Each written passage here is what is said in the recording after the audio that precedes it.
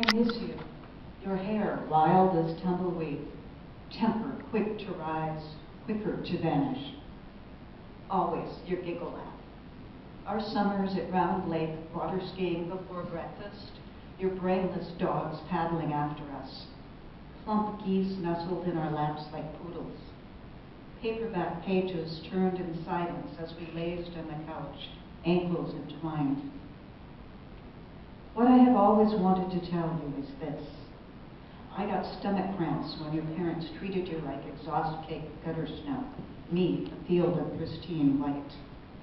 Whispered secrets of our twin families pickled in vodka, doors slammed, tearful nights when we should have been studying. We shouldered duty like Atlas, siblings running circles with scissors and sass. You were my bridesmaid, I yours. We moved, but I moved farther.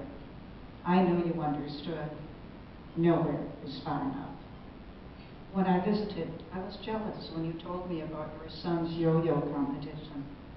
Between bites of pancakes, I studied the gray in your hair.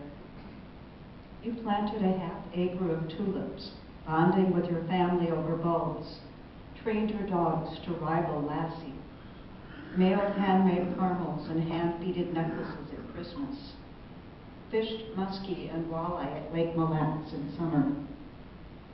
What I have always wanted to tell you is this.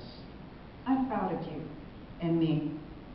You pull up in your minivan and I slide in next to you in saddle shoes and knee highs. I listen to your giggle laugh as you drive me to the